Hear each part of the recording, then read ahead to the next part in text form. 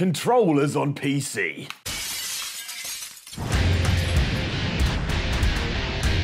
This is the Miller Rapport, and quite frankly, my rapport is low today because we still live in a world where people will whine and complain about whether a mouse and keyboard is actually better than a controller when it comes to personal computing, or PC, gaming. What difference does it actually make to you?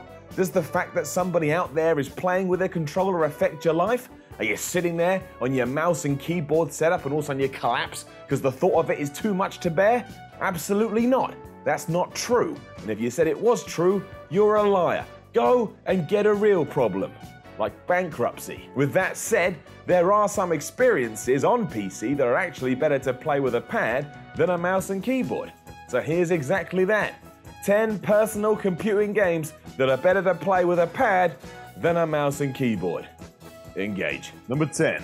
World of Warcraft, aka World of Nerds. Forget your damn WASD, which sounds like an awful pop band from the 80s. When you're preparing to lose yourself in World of Nerds and pretend you're an orc or something, you're going to have a much better time with a controller than smashing away on your overpriced keyboard and filthy mouse, which you never cleaned, because you're disgusting. Let's face it, WoW, which is an ironic acronym by the way, is mostly focused on getting you to run around like a goon, team up with other Poindexters, and then try and take down an enemy that looks like it came straight out of a child's colouring book. Except here, you didn't even colour them in.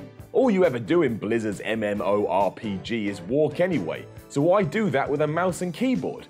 Even when you get into a fight, the game plays itself. It's the equivalent of a conveyor belt at a supermarket. Sure, it's kind of fun to look at, but you literally contribute nothing. You want to do all of that while hunched over as your face is right in the computer?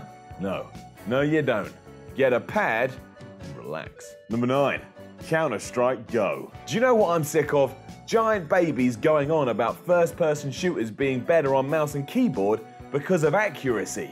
What are you talking about?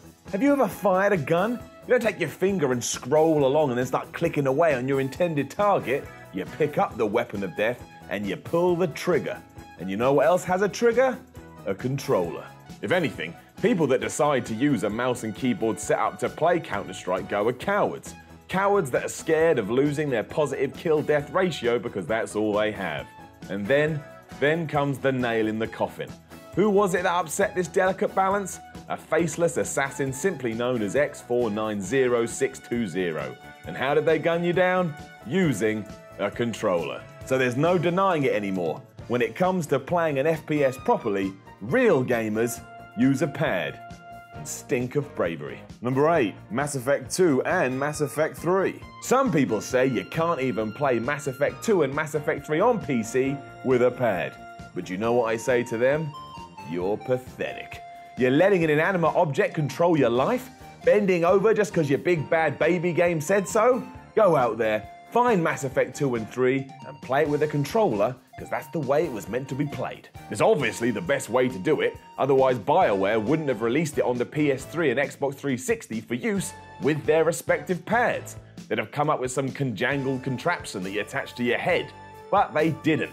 They knew what was best and they executed. Besides, in Mass Effect you're in charge of an actual human being.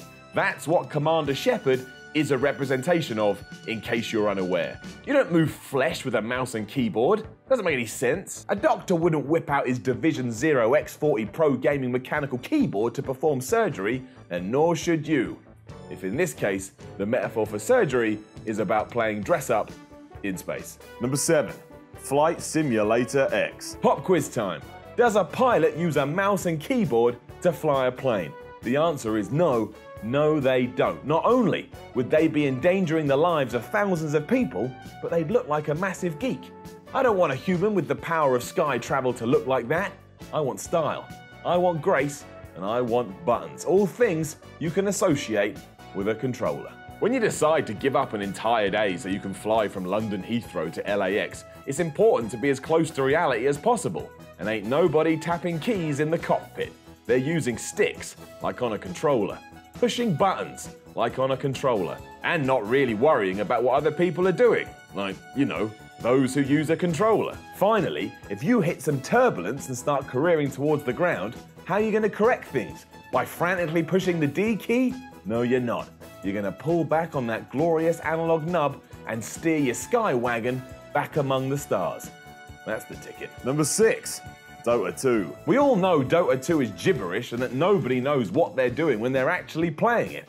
People just turn it on and then abuse their mouse as if they're, well, you know, doing that thing people do. At night, when the mood is right, and the lights are off, and you feel good, and you need a release. I am, of course, talking about going to the gym. In short, if you're spamming your pointing device as Wizard and Demons fight, or whatever the hell happens in Dota 2, you're doing it wrong. Pick up a pad and stop being a schmeral. Number 5. Armor 3. Armor 3 has more commands than I have awards. And trust me, that's a lot of commands. While you may think this makes prime keyboard and mouse material, you'd be wrong. It doesn't. A pad is far superior because, let's face it, I don't want to learn inputs. I don't want to understand how the game is played. I want death and I want destruction. And the best way to do that is with a controller and just to mash all the buttons. It's not like there's any tactics or strategy to Armor 3. It's a game where you kick down the door, run in, and start 360 no-scoping some fools. They drop dead, you perform one of the many emotes at your disposal before strapping some C4 to another enemy's back and getting ready for a roller coaster of joy. It's basically Arnold Schwarzenegger the game, and he wouldn't be caught dead with a mouse and keyboard. In fact, he actually once said to me, he said, "Miller, if I ever die, make sure I don't have any nerd paraphernalia on me." Whatever you say, Arnold. Whatever you say. Number 4. Assetto Corsa. Newsflash. There's nothing sadder than a grown adult sitting in a racing chair. I mean, those two words shouldn't even go together to begin with. While you're racing, you're not in a chair. Your ass is wedged into a powerful seat. A seat so powerful you can go hundreds of miles an hour and feel like you're traveling through time and space. Not in your bedroom pretending you're Lewis Hamilton. Come on! This is why a pad is obviously the right choice when it comes to Assetto Corsa, especially if you're thinking about using a mouse and keyboard. No one clicks to go round a corner. That doesn't even make grammatical sense. Where's the fun in pushing shift to accelerate as well? Or tab? That's like buying an ice cream cone and just throwing the whole thing in your mouth.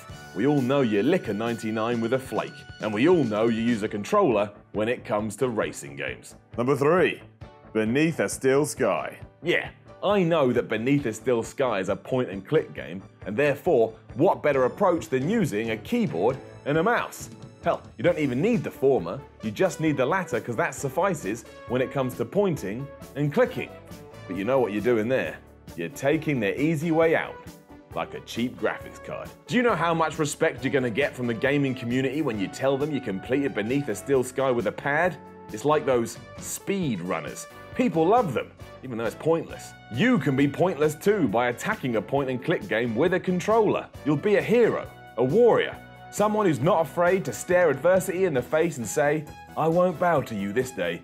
I shall take my own path." So grow a pair, and then do what I just told you to do. Number 2. The Windows desktop. I've seen it.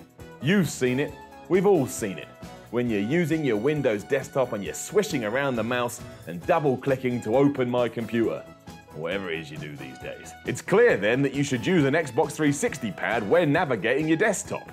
You move the thumbstick to select a folder and then double-tap A to open it. That's what we're all used to. You're taking the most common act of gaming and applying it to your business life, which means you're finally understanding what being a grown-up is all about. Now go file those tax returns. Number 1. FIFA 17. I mean, you can't argue with that one, can you? Nobody wants to play football with a mouse. That's just weird. Especially because that sentence can be taken two ways. Firstly, you just don't want to play it using your computer's peripheral. And secondly, no one plays football against an actual mouse. This isn't a Disney movie, it's reality. And reality states that this defenseless animal is going to be crushed under the weight of 1,000 boots. That's it for this week. Go and think about what you've done and definitely pick up a pad to use with all your PC games. I will see you soon. Now don't forget to subscribe to the channel for more Miller Rapport episodes in the future, and then like, share, and leave a comment below.